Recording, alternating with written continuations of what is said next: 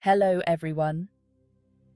Today, I'm taking you on a journey into the fascinating world of the Lalang plant, also known as Imperata cylindrica.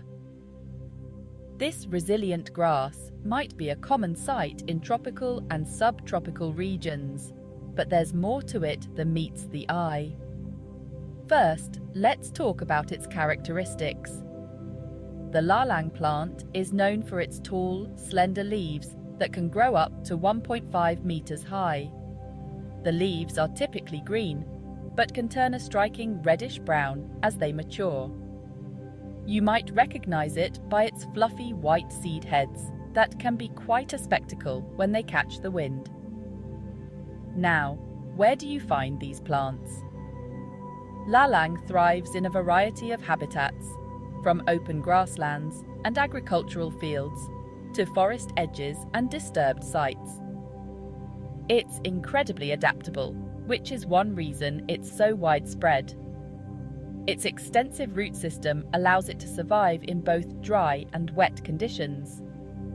However, this adaptability also makes it a bit of a nuisance. In many areas, Lalang is considered an invasive species.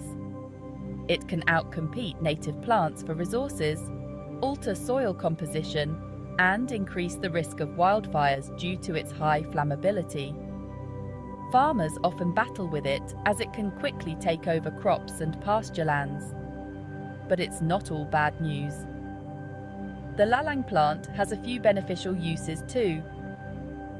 In traditional medicine, various parts of the plant are used to treat ailments such as fever, diarrhea, and wounds. Its strong fibers are also utilized in making ropes and thatch for roofing. Additionally, it plays a role in soil stabilization and erosion control due to its extensive root network. So, what can you do to help manage and understand this plant better? If you're a landowner or farmer, early detection and regular monitoring are key.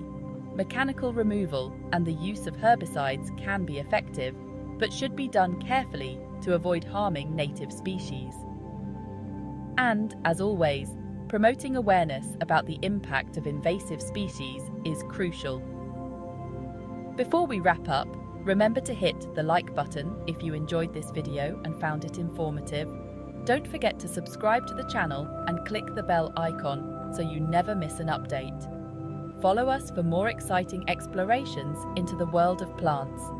Thanks for watching and happy botanizing!